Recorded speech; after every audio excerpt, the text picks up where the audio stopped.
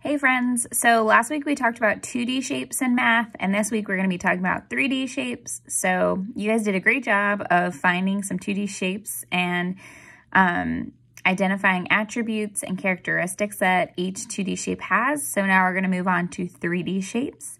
And when we think about 3D shapes, we want to think about some new vocabulary, and I'll post that new vocabulary too so that you guys can see it along with all the 3D shapes that we're going to talk about. Just in a page so that you can print it off if you want to practice it, or you can look at it and just review it and find some shapes in your house that are similar to those 3D shapes. So some things we want to think about when we're thinking about 3D shapes, just like we have sides and vertices in a 2D shape, we also have those in a 3D shape. Remember, a vertice is a point or a corner that a shape has, so just be remembering that. That's a big word, but I do want you guys to practice using that math language. It's called a vertice. And then something special that's with 3D shapes is called a face. And different shapes have different number of faces. So we're going to talk about that right now. And I'm going to go through some shapes that I found in my house, and we will count how many faces, vertices, and sides that each of these shapes have, okay? So we're going to start with a sphere because I feel like that is one of the easiest 3D shapes to remember because we all have probably played soccer or basketball or some sport that you use a ball in. So for my sphere, I actually did not choose a ball. I chose, it's a little chapstick, but it is shaped like a sphere. It is a circle all the way around. Now a sphere has no sides, no vertices, and it also has no faces because it's completely round. Okay, so this one's pretty easy. It has none of the above. No vertices, no sides, no faces. All the way around. I could take my finger and rub it all the way around. Okay, so that's a sphere. Also, I have a cube. This is another type of 3D shape. This is a ring box. It's a little bit different than a cube because of this little raised part, but just ignore that. It's the closest thing I had at the moment. But anyway, we can count how many sides and faces and vertices that this cube has. So we'll start with faces. Now, when we're talking about a face of a 3D shape, we're looking at the flat part, okay? So if I was to count the faces on this 3D example or this 3D cube, I would start probably at the top because it's easier for me to keep track of. So I have one on top. Also have one on the bottom, so that's 1, 2, and then I need to count the ones around. So 1, 2, 3, 4, 5, 6. So a cube has 6 faces. And then if we want to count how many vertices it has, vertices, remember, is the same thing as points or corners. So I could go around and count the vertices of this cube. 1, 2, 3, 4, 5, 6, and then 7, 8, okay? So 2, 4, 6, 8. Could also count by twos if you want to try doing that. That would be awesome. So this shape has, 8 vertices. And if we count sides, it's a little bit different when we're doing a 3D shape versus a 2D shape because a 2D shape is flat, so I can count it really easily. 3D shapes are popped up. So I need to really take into account all of the sides that this shape has. So when I'm thinking about sides of a 3D shape, I'm thinking about this long side, okay? So we're gonna count all the sides on this cube.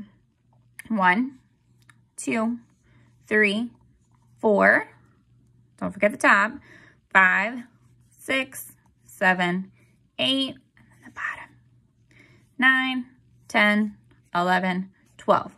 So this cube has 12 sides. It's pretty crazy, okay? Now, the next shape that we're gonna talk about is a cylinder. The closest thing I could find to a cylinder at the moment was my drink cup. So it is a cylinder because it's a popped up shape, so it's definitely 3D. Okay, I can put stuff inside of it. I have water in it right now. So we could count the faces of this cylinder. We have a top and a bottom that are completely flat. Around it is completely round, kind of like a sphere, so we wouldn't count those. So it just has 1, 2 faces. And then if we're counting vertices or points, This shape does not have any points. It doesn't have any vertices. But if I'm counting the sides, it also has no sides because it's completely circular on the bottom and it's completely circular on the top. And then around the outside of it is completely round. So that is a cylinder. It has 2 faces, but no vertices and no sides. Okay. Next shape that I have. This is an example of, back up a little bit, a rectangular prism. It's actually my jewelry box. So it is shaped like a rectangular prism. It has 2, you can tell it's kind of like a rectangle. It has longer sides. All the sides are not equal like a cube would be. So it's a little bit different. We can also count the faces on this as well. So I'm gonna start at the top. 1 face, 2, 3, 4, 5, 6. Okay, so it has the same number of faces as a cube as well. And then if we're thinking about vertices, we're thinking about the points or the corners. We can count those. 1, 2, 3, 4, 5, 6, 7, 8. Or if you want to be fancy, you can count by 2s. 2, 4, 6, 8. Okay, so it has 8 vertices. And then we're going to go to sides. Remember, when we're counting sides, we're not counting the faces, the completely flat part. We're counting this part. So I have 1, 2, 3, 4, 5, 6, 7, 8. Don't forget the bottom. 9, 10, 11, 12. Okay, so it's very similar to a cube. It has the same amount of faces and vertices and sides as a cube does, but they are different because this one has longer sides, and my cube example, all the sides were the same. Okay, same size. All right, those are the examples I have of some of the 3D shapes. The ones I could not find in my house were a pyramid and also a cone. Now, if I think about a pyramid, I always think about going to the pyramids in Egypt. So that's what I think about when I think about a pyramid. If you can find a pyramid in your house, that'd be really cool. You could send me a picture of it on Seesaw. But the thing about a pyramid that's pretty cool is it has 1 really tall point on the top, and then it has 4 points on the bottom. So altogether, it has 5 vertices. And then for faces, it has 4 faces around and then 1 on the bottom. So it also has 5 faces. And then if we're counting sides, we would count all 4 on the bottom because it's kind of like a square on the bottom. So 4, and then the 4 around this, the middle part of it. So 4 and 4 make 8. So it has 8 sides. And then the last shape we were going to talk about was a cone. Cones are great because they are filled with ice cream. That's what I always think about when I think about a cone. So if you were to flip a cone over like you're eating an ice cream cone, okay, normally they sit like this if we're counting them, but we're going to go over like this, like we're eating an ice cream cone. So if we're looking at the top of the cone, it has 1 face on the very bottom, okay, because the cone part is all circular. So a cone has 1 face, and then it also has 1 vertice because it only has 1 point to it, okay? So 1 face, 1 vertice, and then if we were to count sides, it actually has no sides because it has no straight lines, okay?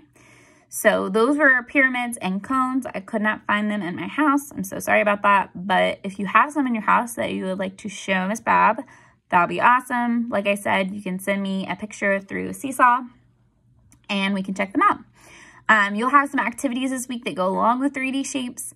If you have any questions about 3D shapes, you can always message me and I can meet you during my office hour times.